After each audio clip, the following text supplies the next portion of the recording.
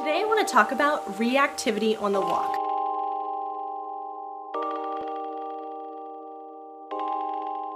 That includes if your dog lunges or barks or growls at other dogs while on the walk. If so, we need to disrupt that behavior. You can use a pet convincer.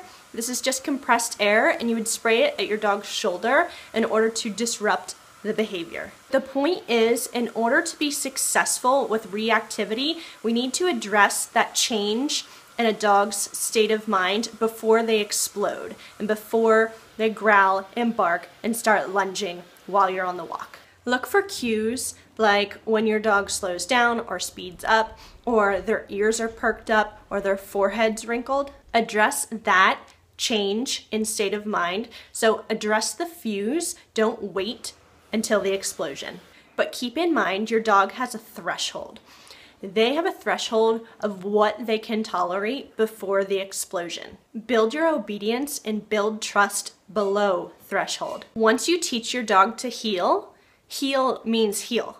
But we still need to be respectful of the fact that our dog may feel uncomfortable. If that's the case, use space to your advantage and walk around the other dog in a bubble. Kind of take the wide route around the other dog.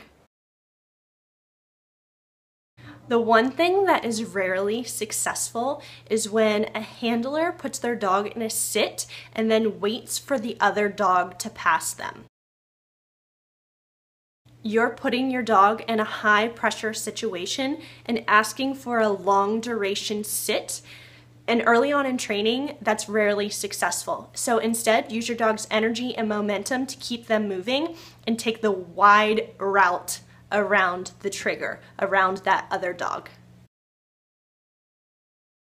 We're teaching our dog that there are other options, and the other options are to remain calm and confident in that heel position, but still be respectful of space in order to keep your dog under threshold. If your dog does go over threshold, address and disrupt the behavior, but learn from that experience and look for the cues, for the body language cues, in order to help your dog cope and make better decisions moving forward in the future.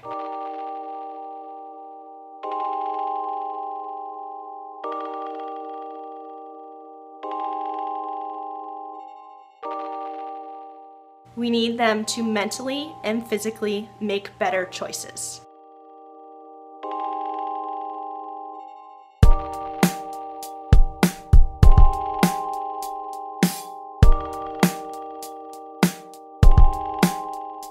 All right, guys, that's all for now. Have an incredible day. Bye.